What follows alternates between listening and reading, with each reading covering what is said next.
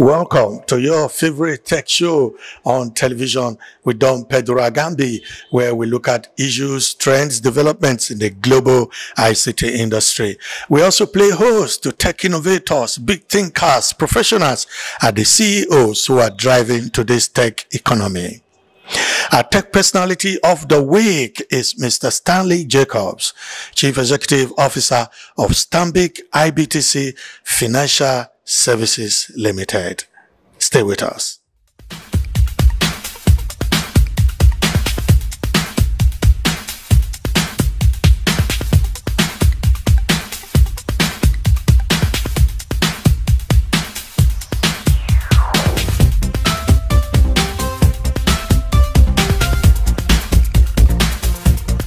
The Nigerian payment ecosystem is an interesting one.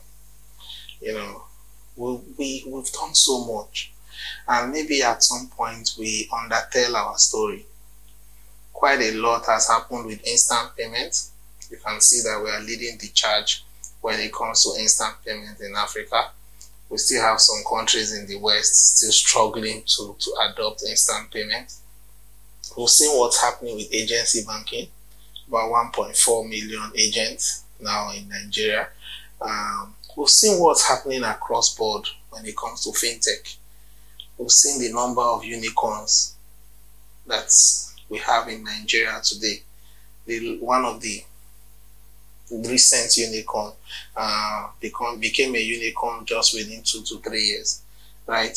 When you compare that to about 17 years it took one of the other big players to become a unicorn, you will see that the industry is taking an interesting shape. I think we have done very well. But I think there is still a lot more work to do when you see the percentage of entire cash flow that has been digitized or that goes through digital in Nigeria. I think it's still very, very, very low. But in that space where we have covered it extremely well.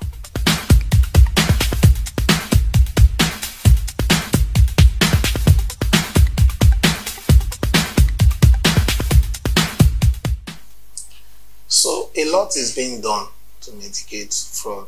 Almost every player, bank, fintech, financial service provider in Nigeria today have made and are making significant investment to combat fraud. Even some of our regulatory requirements forces you to put in place some architecture and infrastructure to fight fraud, to ensure cybersecurity. But you know, the more you continue to improve on these things, you find out that the cyber criminals are also not sleeping. They are working very hard to devise new ways of breaking into customers' accounts, breaking into banks' portfolios. But I think that at this point, we have to collectively agree that a key ingredient for fighting fraud is data. We need to acknowledge data. We need to respect the role of data in fighting fraud.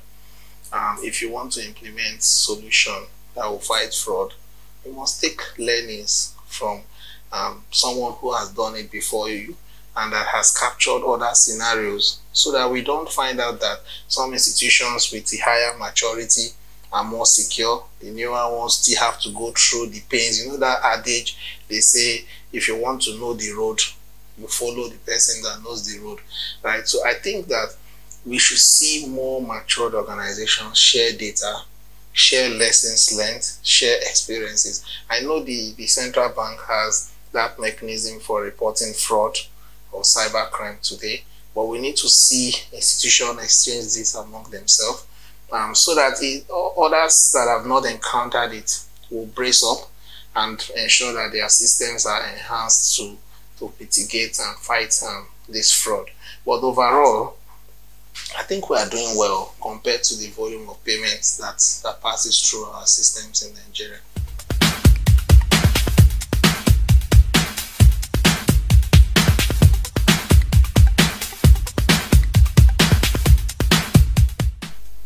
Well, I don't think I agree with 90%. until I get some very hard facts to justify the percentage, I will not fully align with that. But yes, we have internal conspiracies that have led to some fraud that happened in the past. We've seen break-ins from outside. So I've seen internal collusion lead to fraud. I've seen external break-in lead to fraud. I don't think I have data to show that this is the percentage and 90% of it is internal. But clearly, in a market like Nigeria, where we are seeing institutions building solutions on a day-by-day basis, there are bound to be compromise.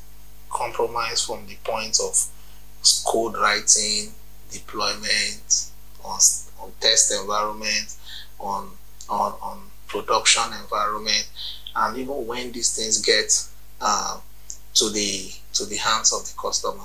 One thing I would never rule out is the fact that there are sometimes complete insider activities that lead to this. There are sometimes complete outsider activities that allows people to break into the system, and sometimes there is a combination of the two, right? So, but overall, we just need to keep strengthening three things. One is our system, another one is our processes, then the third one is our customer engagement and financial literacy. The customer needs to know what to do and to also protect themselves.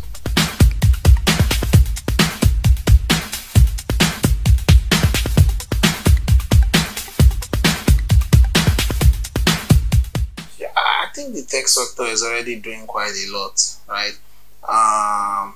Almost every tech institution, whether it's a fintech, a bank, whatever it is now, most banks are already tech companies now, right? They made investment. I said that earlier, that they have made significant investments to guarantee or ensure cybersecurity. What I think we can do more as an industry is collaborate. Okay, interinstitutional collaboration. We need to also see lots more of shared services, because to be honest, it is expensive to deploy fraud tools, risk management solutions. It is very expensive. I've seen a scenario where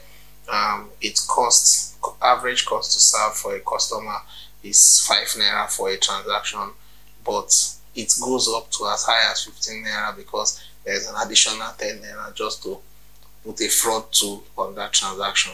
So I think we should also get to a stage where we can have shared infrastructure to manage fraud. So you can have 100, 200 organizations on one fraud prevention platform, so that it reduces the cost to serve the customer.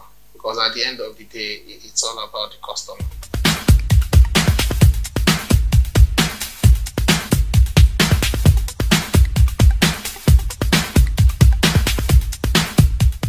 CBN is the pilot. They have a role to play. They are doing so much. I must really commend what the CBN is doing when it comes to policy formulation, when it comes to even holding the stakeholders accountable. The CBN is doing a lot, ensuring that your systems are up to date, your system as they should be. CBN is doing a lot. If you even go to CBN, and if you go to CBN and you see the consumer protection, you see that they're also doing a lot in terms of enlightening the customer, making channels available for the customer to report cases that have dragged for so long. So I think the CBN is doing a lot, helping the customer, helping the service providers, and also being that pivot that drives collaboration between the different stakeholders. So yes, they are doing a lot. Maybe if I'm asked to say what can they do more, maybe it's more around seeing if it's possible, having part of the CBN budget go into supporting the industry with building this cybersecurity infrastructure. So maybe putting some money on ground so that it's easier and eventually sometimes doesn't translate into cost to serve for the customer.